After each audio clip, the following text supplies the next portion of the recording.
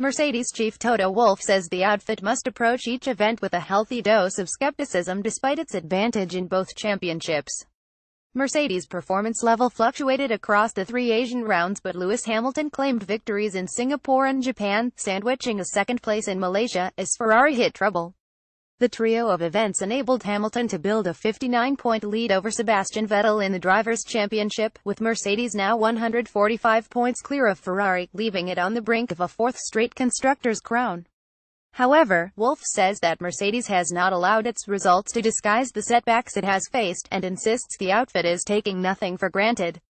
There are still 4 races to go and 100 points to score. We can take nothing for granted as we fly to Austin this week, he said.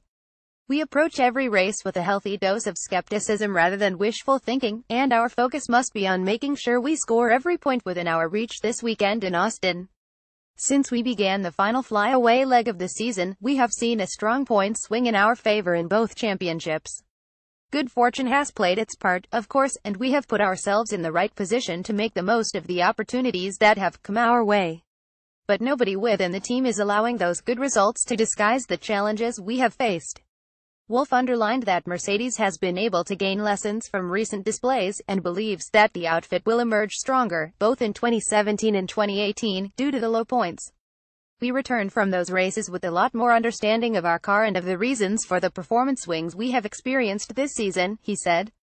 Some of that understanding is already being applied to the final races, some of it will flow into next year's project. But the bitter taste of our defeat in Malaysia once again confirmed that the tough days are the ones when you learn most, and when you lay the foundations for future success.